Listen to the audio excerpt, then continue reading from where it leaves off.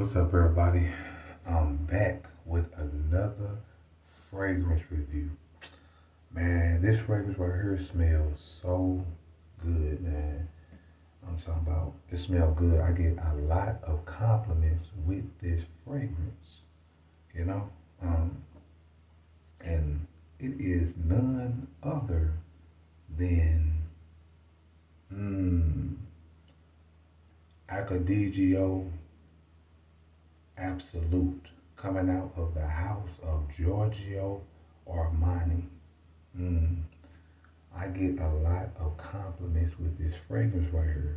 To my fellas, go pick some of this up, man. You can find it at Macy's. You can find it at fragrance.net. You can find it at Fragrance X on the internet. You know what I'm saying? My wife loves this. You know, I purchased this 2019, but this fragrance came out in 2018.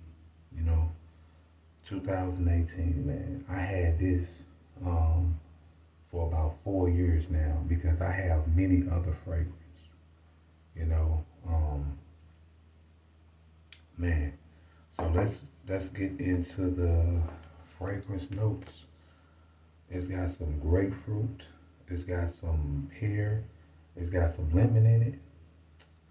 It's got some apple, rosemary, germanin, lavender, tonka bean, patchouli. I have several other fragrances with some patchouli in it, and that patchouli smells good, especially on the dry down. It's got some lebanon and some amber wood.